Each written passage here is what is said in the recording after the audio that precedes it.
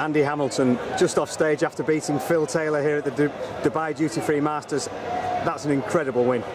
Oh, superb. I mean, anytime, it doesn't matter if it's back at home or Dubai, beating Phil Taylor, it's just it's one of the things you need to beat Phil Taylor. And I've done it tonight again, so it's another feather in my cap, so I'm looking forward to, not Phil Taylor now, let's bring on Michael van Gerwen.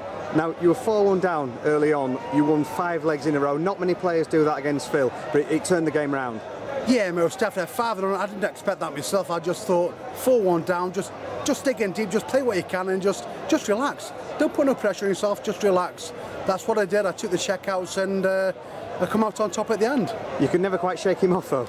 Oh, not at all. Hey, he's the master of the doors, and if you could beat Phil Taylor, it's a feather in your cap, so that's another one of my caps, so it's looking up for the future for me. That's 3 feathers in your cap, if you like, this year against Phil. Does that show how probably the Premier League over the last 18 months or so, you've helped to acclimatise yourself to this stage? Yeah, most definitely. Premier League's done the world of favours to me. I mean, it's made me a great player, and it's made me develop myself and just work with the crowds, and not the crowds got me back, just work with them, and they got on your side, and it's just a great noise out there, and it makes you a great player, and I've proved it again. I'll dig in deep, and I've come out on top again. And it's your first time out on the open air stage here in the Dubai Tennis Stadium. You got some great support, both of you there. Oh, most definitely. I tell you, this is the future. I mean, to come out on Dubai and to play great doors is just unbelievable for any door player to come out here. But to just come here and beat Phil Taylor and be the next round, so I'm so happy with myself.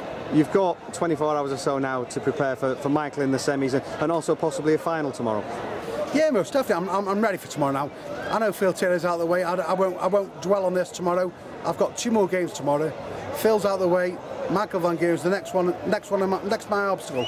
So I need to overcome Michael, then I'll be in the final. And you've had a great few days so far. What would it mean to leave here as the Dubai Duty Free Masters champion? Oh, for me to go over and take that trophy, I'll be the Dubai Masters champion. It'd probably be another pinnacle of my career. So hopefully that will happen. Thanks, Andy. Well done. Cheers, Dave.